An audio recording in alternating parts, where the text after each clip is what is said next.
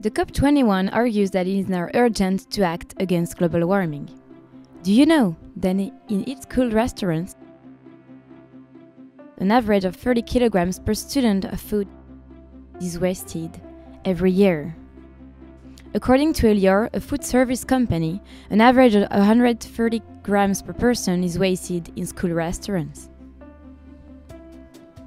Food left in plates is one of the main sources of food waste, and it mainly concerns bread.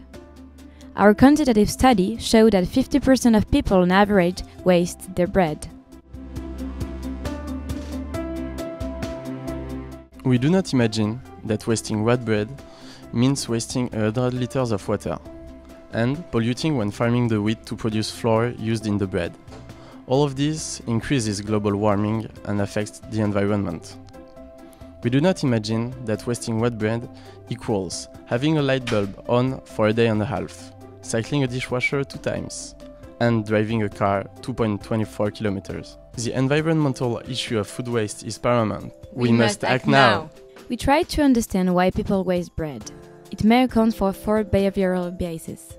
First, the automatic system. People automatically pick up a bread without thinking about it. 2. Mindless choosing. Bread seems cheap and easily available. 3. Serving. They have eyes bigger than the stomach. 4. Status quo. They are aware of food wasting but do not change their behavior. So, our solution is to use another bias. We choose to act on the high-level control bias to increase psychological distance.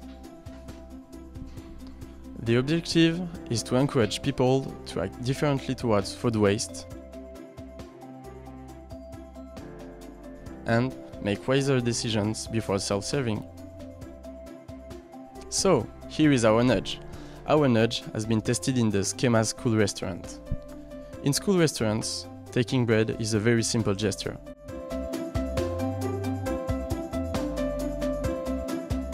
What we did was to increase the psychological distance between the consumer and the bread.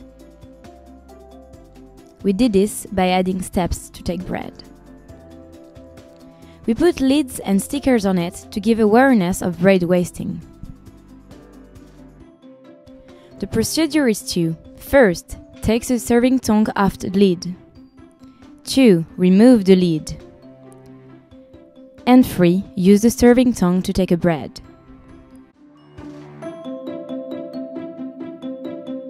And it works! Here is the proof! We ran a study on 200 people. We weighted bread left on plates and compared our results for today. On day 1, with our nudge, 1.483 kilograms of bread was left on plates. On day 2, without our nudge, it was 1.705 kilograms. The results turned to be astonishing. Indeed, bread wasting decreased by 15%. So, act now!